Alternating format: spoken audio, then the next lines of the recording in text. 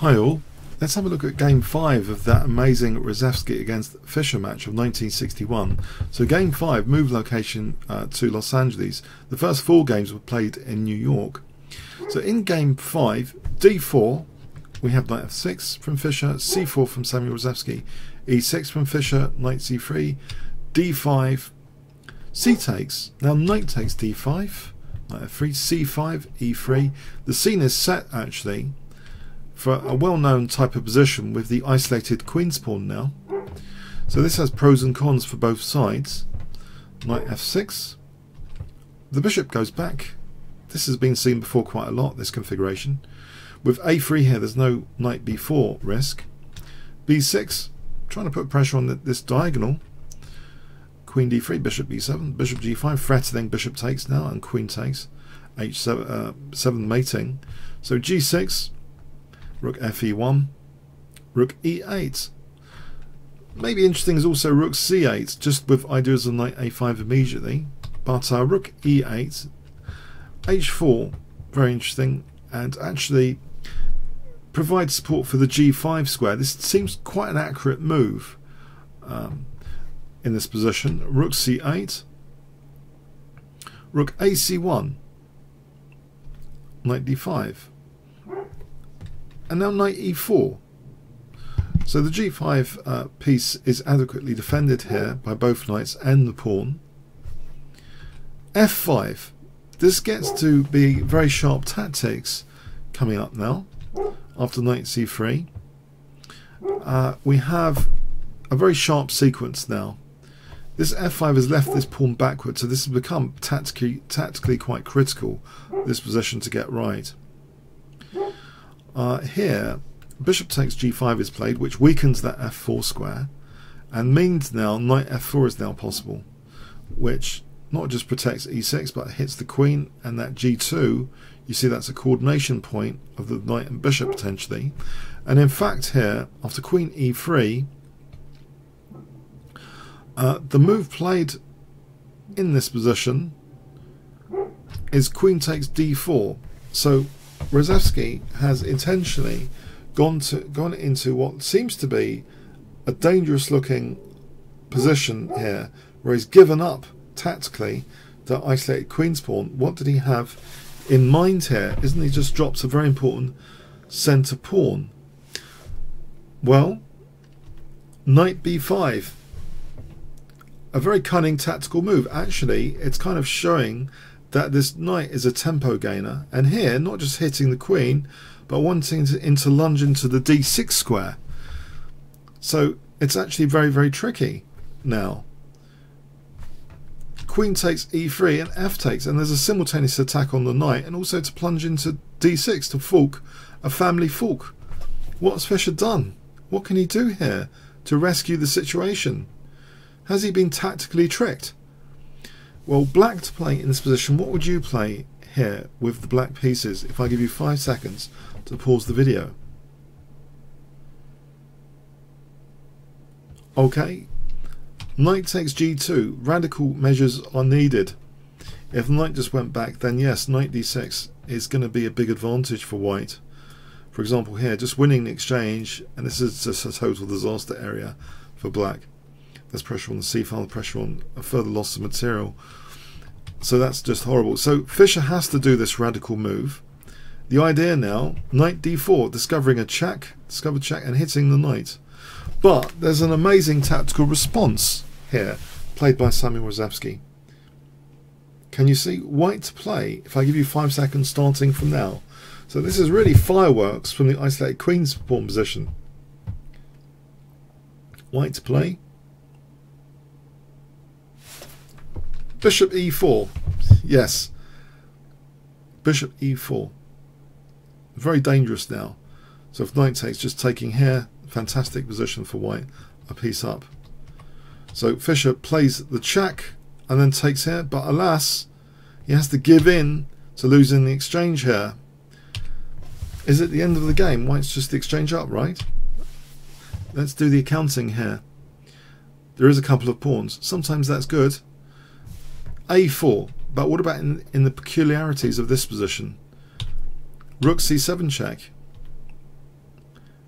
white now dominates that c-file with rook ec1, and there's 2 pawns hanging here. Fischer saves one of them, offering the other. Knight e4. Technically, this is actually a very good position for white at this moment. Rook a6. Rook b7 was also strong. It seems there's a common theme running from this position, which may be instructive in its own right, that actually white has 2 connected passed pawns as a potential, but white has to factor in the rook and knight and the pawns converging on his king. I'll just run you through a very sharp scenario to give you a taste of white has to be pushing his positions to the limits. This is just the scenario continuation, which didn't happen, but it shows that white can actually take out that knight just in time in these scenarios and avoid getting mated with the combination of rook, knight and pawn. And in these scenarios it seems that white will have the upper hand. So it's important, I think, technically to note that white did have a good game here, around about here, and maybe in the game continuation, so rook b7 was pretty strong as well. And here, after rook d8, the cautious rook c2. I think Fischer has said in his own annotations as though this was actually needed, but it seems as though it might not be. White has to be prepared to face a cold winter of rook and knight and these pawns, but it seems with if he doesn't play rook c2 and just gets on with his own plans, as again, this kind of scenario, it's always possible, it seems, for white to just in time get rid of the dangerous knight, or evict get the king out of the firing line. So this is another scenario which is favourable for white, slightly different from before. But it seems, yeah, white has to take that, what seems to be a huge risk, basically. But white played cautiously here with rook c2. Yeah, so it seems as though it was possible to do something else here. So I don't know if any of you follow that series on Netflix called Suits. It says if you've got a gun to your head, there might be 120 different options.